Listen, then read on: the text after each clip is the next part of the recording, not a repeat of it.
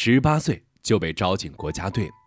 虽然出身于农村，现在却在排球界叱咤风云，成为中国女排国家队队长，是在现役奥运会选手中最有价值的球员，更是世界杯兼奥运会中加冕2届 MVP， 一度获得世界第一主攻手和 MVP 收割机的称号，就连郎平和冯坤都对他赞不绝口。那么原本自卑不爱说话的朱婷是如何走向世界冠军的呢？1994年的周口市，一个女孩娃娃落地，谁也没有想到此人就是后来的奥运会金牌得主朱婷。尽管朱家有3亩6分地，养活一家人也实属困难，父亲朱安亮扛起生计的担子，起早贪黑的在村头修车棚里赚钱，才能勉强让一家人生活。在2007年，朱婷13岁，可身高就已经快要1.8米了。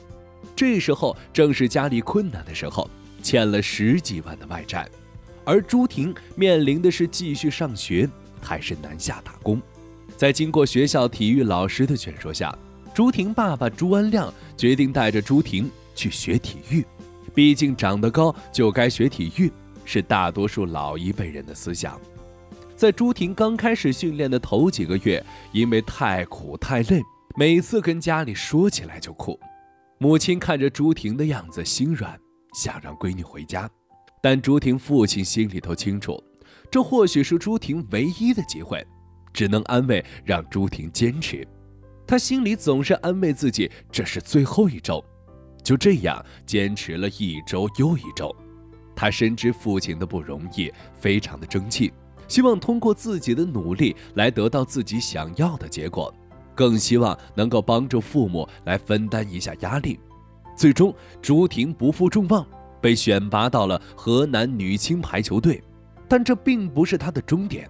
2011年，郎平在恒大执教时首次发现朱婷，那时候见到朱婷在刻苦的训练，看到了朱婷特别有天赋，身上也有着自己当初的影子。当时郎平对朱婷并没有深入了解，过了2年之后，碰巧看到了朱婷的比赛，留意到朱婷身高1.90米，郎平那时就觉得应该把朱婷调到自己的队伍中。他的慧眼识珠也使得朱婷成功进入到了国家队，也就是从这儿开始，朱婷开始散发她的才能，而郎平也在她的身上看到了中国女排的希望。朱婷用自己的成绩回报了郎平的信任。万众瞩目的亚运会上，朱婷作为中国女排队长，一举拿下泰国队。4场比赛中，朱婷仅凭1人就揽下了26分，她可以算得上是女排夺得亚运会冠军最大的功臣了。随之而来的是2015年的世界杯，因为上次的亚运会媒体紧紧盯着中国女排，朱婷一鼓作气，以3-0的大优势战胜日本队。时隔11年，中国队再次站在最高的领奖台上，朱婷也再次向媒体乃至不看好自己的人证明，当年郎平的选择一点儿也没有错。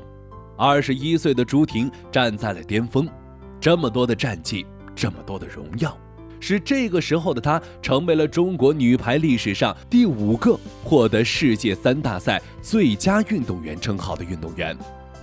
当女排姑娘们拿起金牌时，女排工资低的消息在网络上传了开来。中国女排是中国体育界荣耀。与此同时，网友分析并且指出，女排运动员们所得到的工资配不上站在最高领奖台上的她们，一经发生引起热议。关于中国女排队长朱婷的身世也被人扒出。与此同时，乒乓界、篮球界也受到了牵连。张继科、易建联所开豪车和朱婷形成鲜明对比，可事实上，现在的朱婷年薪已经高达上千万了。作为奥运冠军成员，朱婷得到了奥运夺冠奖金20万。她参加综艺活动和商业代言，大约获得了150万元。在之后远赴土耳其参加了世界排球职业联赛，收入世界第2的年薪110万欧元。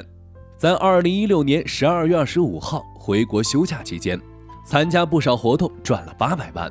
小编细细的算了算，就2016年这一年，朱婷就赚了大约2000万人民币，这可能是普通人一辈子都赚不到的钱。